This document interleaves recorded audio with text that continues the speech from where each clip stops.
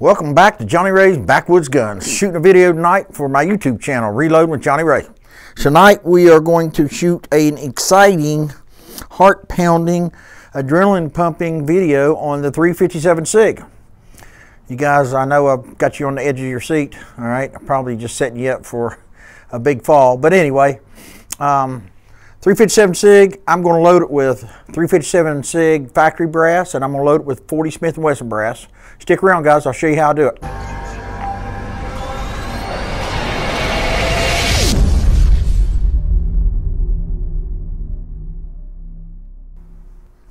right, guys, let's go over my components. I'm going to use Federal small magnum pistol primers. I'm going to use Hornady 357 SIG dies, Hornady 9mm 124 grain XTPs. I've got a Wilson case gauge. It's going to help me load. And I ordered a factory crimp from Lee. This is going to help me crimp my shells. These 357 SIGs really need crimped. I'm going to use a Reliant blue dot. All right, let's go to my loading book. And 124 grain, I'm going to use the case overall length 1.140. Slide down here to blue dot. And 10.5 is the max charge. 10.1 is right behind it at 1,300 feet per second. That's fine with me. I'm gonna load at 10 grains even. If you look over in your SIG book, you go to blue dot, you go under 124 grain. A 10.1 is a max charge, and it's got a 94% case feel. Okay, guys, you want to go with about a 95 to 98% case feel on this type of bullet in this case, and I'll when we get to the seating, I'll tell all about it. But that's my components. That's what I'm going to use tonight. So let's get on and get this party started. 7 SIG factory piece of 357 SIG. I already knocked the primers out of the 357 SIG. But this over here is the 40 Smith & Wesson. All right, I'm going to show you how I size it. So first thing first, I've got my Lee turret press set up. So, you know, it's just your standard Lee turret press. I put Hornady dies in my turret here. Make sure they're all nice and tight. She's tight. All right. But if I'm going to size, you got to think of these 357 SIGs as a tiny rifle case, all right? Because you've got to put a neck in there, okay? And that's how your chamber is going to headspace off that shoulder. So anyway, to get your 40 to look like that, just put a little lube on it, all right? You don't, when you lube your cases to size them, you want to lube them so they feel lubed, not that they look lubed. They want to feel lubed, all right? This is a little dented up, but what's going to happen is that'll form out, all right? Since we're using a Hornady sizing die, then you want to use a Hornady shell holder. That's a number 10. All right, the Lee shell holders are number 19s for what they say to use when you're doing 357 SIGs. And here's I wouldn't use a Lee shell holder sizing with a Hornady die, but if you look at this, this is a Lee, and this is a little loose. Okay, there's a little slop in there. If you go to the Hornady, there's no slop in there. Okay, it's a much tighter fit, and when you're sizing a shoulder, you really want a good tight fit. Same thing with this. When you're using a Hornady sizing die, you want to use a Hornady shell holder, because these are different. This shelf where your head stamp will, your head case will slide right in there. It's the right height, configured out how long this die is. So anyway, just run it up real slow. Like what I like to do, make a full stroke. Bring it down, and I turn it about a quarter to half a turn. And one more time. Make a full stroke. Okay, now you've got pretty much a factory 357 case. It's going to be about 14 thousandths shorter, okay, than this. If you look, you can tell one's a little taller than the other. All right, that's your factory brass. That's the converted brass. Okay, so with these being different case volumes and it's a shorter piece of brass. Your case overall case length is still going to be 1.14, and your bullet, when you seat it down, it's still going to be the same distance. You'll just have less neck tension. You'll have less brass squeezing the neck of that bullet. That's why you got to use a Lee factory crimp. That's the only big question everybody complains about is 40 brass. Of course, 40s, 357 SIGs, 10 millimeters, those are high pressure rounds. And when you shoot them in unsupported cases, you're going to have a problem with bulging towards the head case, towards the bottom of the brass. So we're going to run these through the bulge buster. I'm just going to repeat this process for the 357 and the 40s. I don't need to show it to you on camera, and I'll just meet you at my bulge buster. All right, guys, I'm going to bulge bust this brass that's been shot. Okay, this is a Lee 40, 10, 40 factory crimp. Okay, I took the top off and the guts out. It's got a carbide ring at the bottom of it. Okay, what happens is when you shove brass through it, we're going to shove it all the way through, so it's going to size the whole case. So all you do is just screw it down in your little press till it's tight. Now all this does is guide your brass up and into your catcher. So just screw this down. Pretty simple process. This is the Lee bulge buster. It's called a lot of guys call them Glock bulges, but when you run a piece of brass up normally, it just comes up and sizes and goes down. This shoves it all the way through. Okay, so all you do, head stamp bottom, run it up through, and after you get about 4 or 5, they'll start popping out. Now if you shoot a supported case gun and you're reloading for your same supported case gun, then you probably won't have to do this. But SIGs, Glocks, shoot unsupported, it's a mixed. And if you don't know what the ammo is going to be shot in, like I don't know who's going to shoot what in what gun, so I just run all of them through the bulge buster. This is going to size 357 SIGs, 10 millimeter, and 40 Smith & Wesson. All right, we've done formed the brass. We're just sizing it, trying to get the bottom of the head stamp, the bottom of the head case. It'll bulge out a little bit, and so when you're running this through this die, this crimping die, it is running the whole case through, so there's nothing left for chance. So I'll run all the 357s through, all the 40s through, and then I'll prep my brass on my Lyman case prep machine. So I'll see you at the Lyman case prep machine, guys. All right, if you've been watching my videos, you'll realize I snapped a tool off in that head, and I had to take this apart and change this head. I did that today, so I'm going to put this to good use. Any other time, if I had to trim my 357 SIG brass, I would use this. Screw it down in here and hold my brass on and let it trim. But all my brass is short enough where I don't need to trim it. So I'm going to fill this up with a brush, 9mm brush. Flip it on. First of all, I'm going to uniform the primer pockets with this. This is one of those new RCBS heads. Well, it's not new. They came out with them about 6 months ago. And then I'm going to use the RCBS small primer pocket brush to clean it up.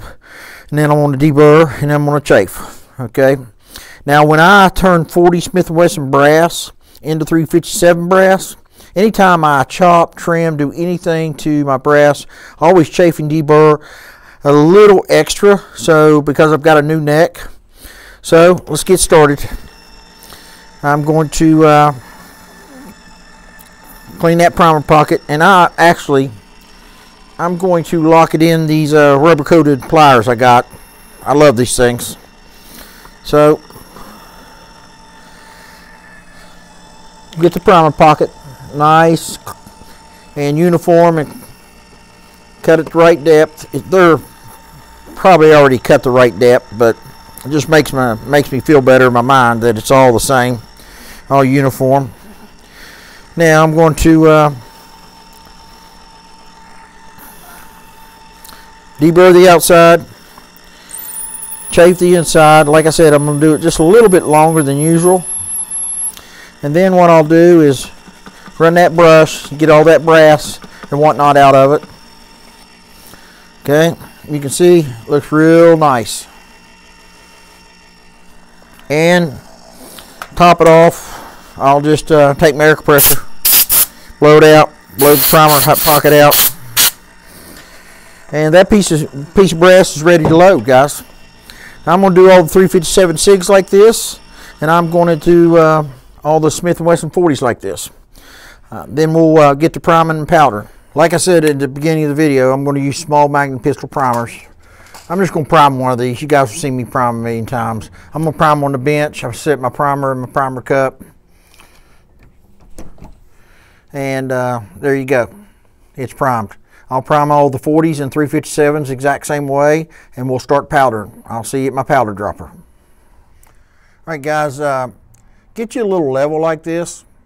These cost $3 or $4 up at Home Depot. You can level it left and right and back and forth, okay? Make sure your scale's level. All right. If you notice, this is -2187. That's what my scale is zeroing out when I take the funnel off. That's the funnel I'm going to use. There you go, it's 0, lift up, -2187. All right, I've got a little yellow note here. It always tells me. That way, when I'm getting powder into my funnel, I can check it, a quick glance. It reminds me of what my scale's supposed to be reading without the funnel. And I'm throwing 10 grain of powder. So let's get to throwing, guys. All right, guys, I'm using my RCBS Uniflow powder dropper. I already set it up. 10 grain of powder. Of course, you know, this is your metering screw. Just screw it in back and forth to adjust your powder flow. I've already got it set to about 10. So we're going to throw a load.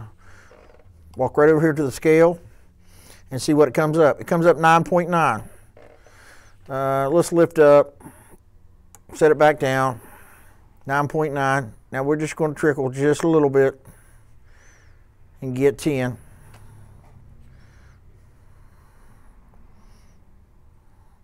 This blue dot meters pretty well, so pick right up, down to 10.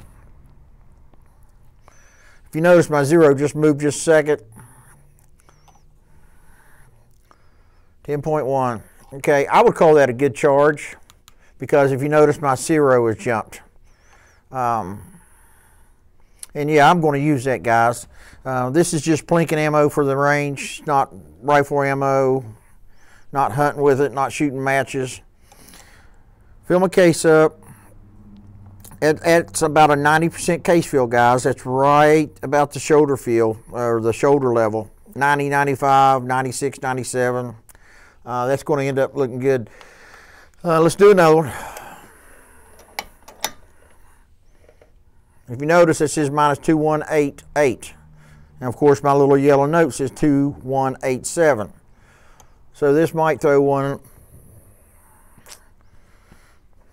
That's rather low.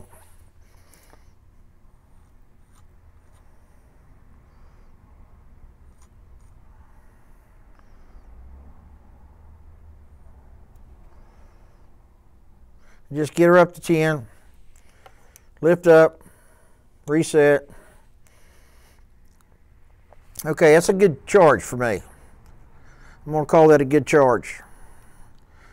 All right, guys, the reason you want a 90% case fill is you don't have a lot of neck tension here for your neck to dig into your bullet. All right, and when you have that much powder, it reduces your chance of setback, which is your bullet being drove down into your brass. That kind of helps it because you've got this small neck. All right, so let's throw another load. And what I'm doing is I'm loading all 357 SIG right now.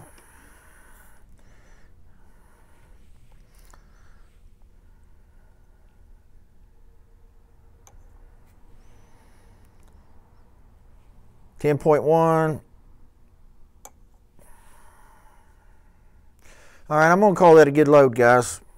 I'm shooting for 10. 10.5 was the max, so I'm not worried about, and I check, make sure it's good. Okay, so what I'm going to do, I'm going to load a bunch of 357 SIGs, and then I'm going to move my powder dropper down to 9 grain and load the 40 converted into 357 SIG. So I'm going to have 2 different loads. So I'll get these powdered up, and I'll meet you at my turn press, and we'll seat, crimp, we'll flare, seat, and then crimp.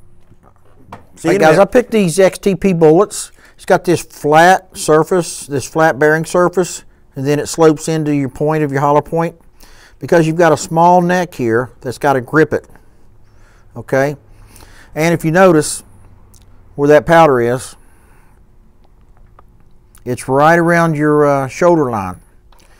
I'm going to seat these bullets right around that line right there. So it's going to be seated pretty deep. So like I said at the beginning of the video, this is probably going to be a 95 to 98% case fill. And what that's going to do, that's going to help resist setback. And I'll show you about setback in just a second. But let's get loading. The first thing we want to do is flare the brass. These are flat base bullets.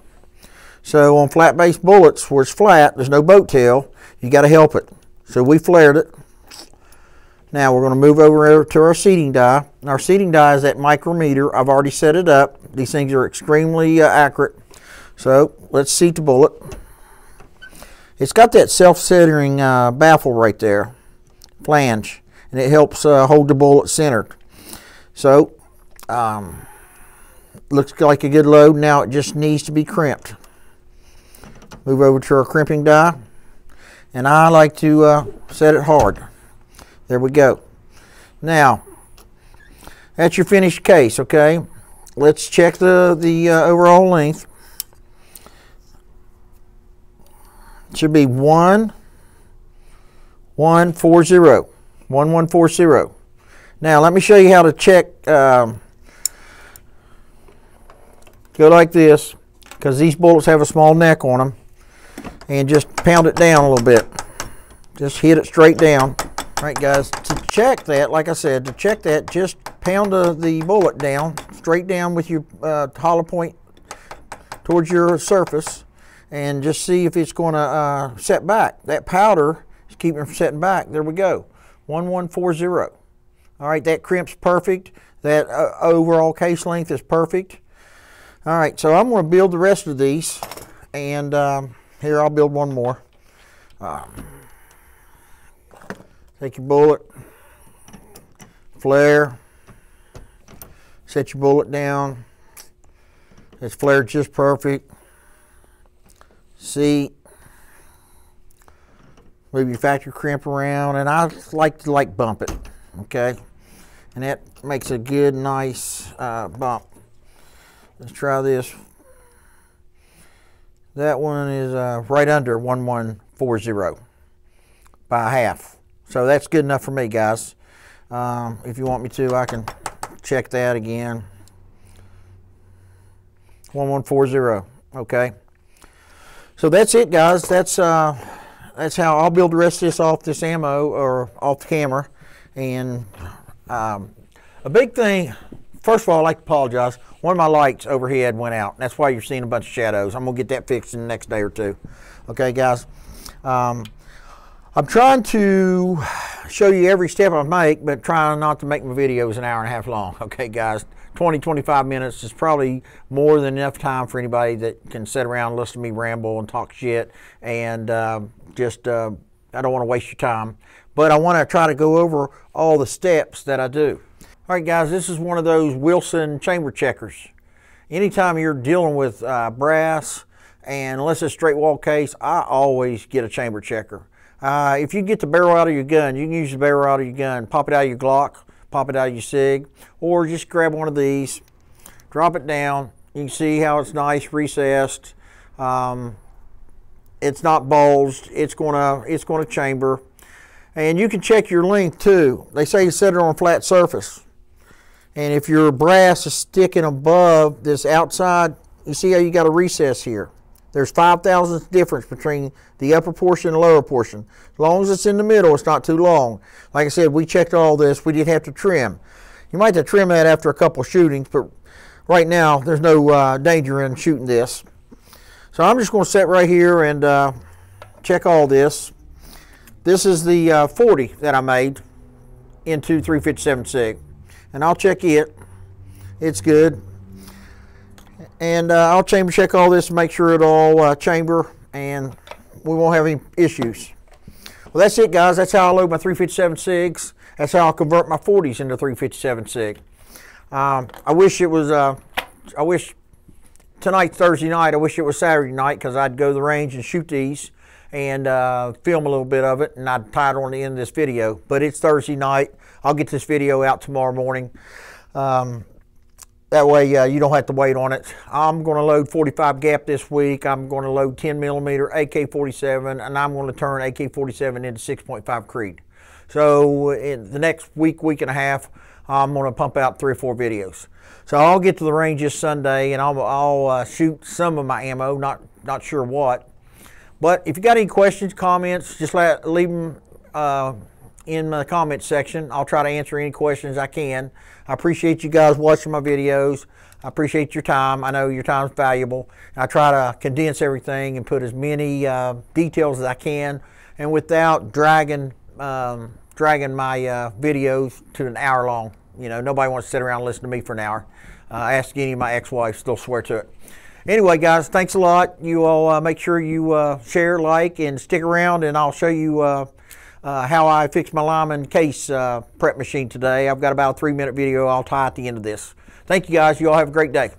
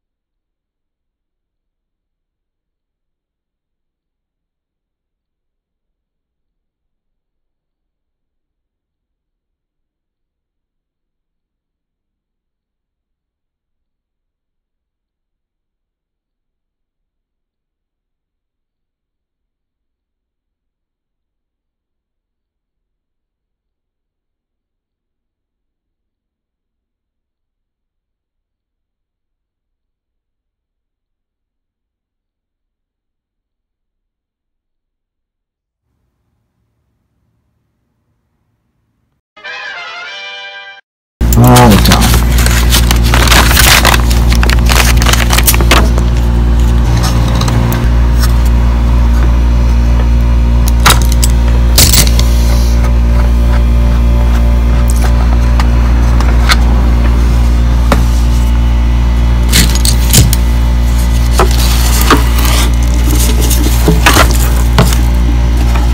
Bench. Of course it is a bench. Take it apart, put it back together. I don't know anything about it.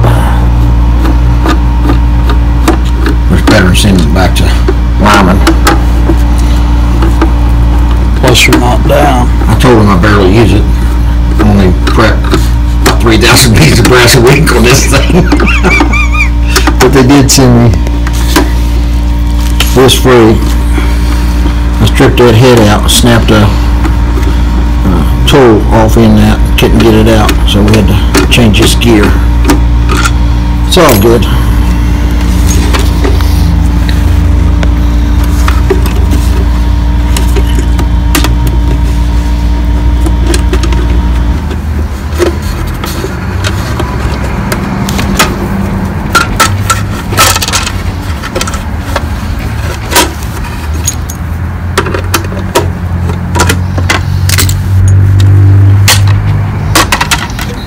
Not much to it, is there? Till you get down to the gut.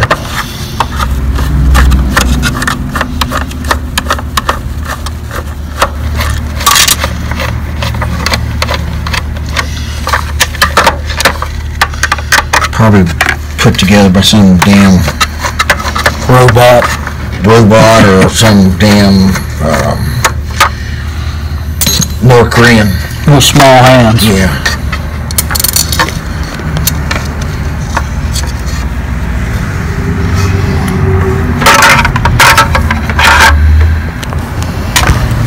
Oh yeah, I put that duct tape so that yeah, so that down in it.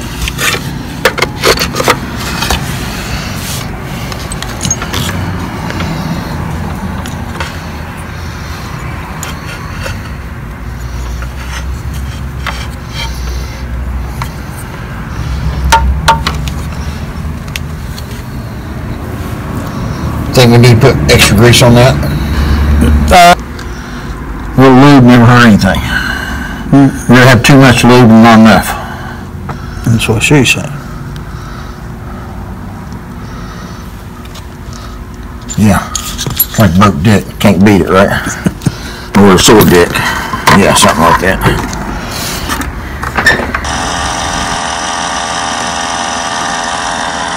It's a little louder too.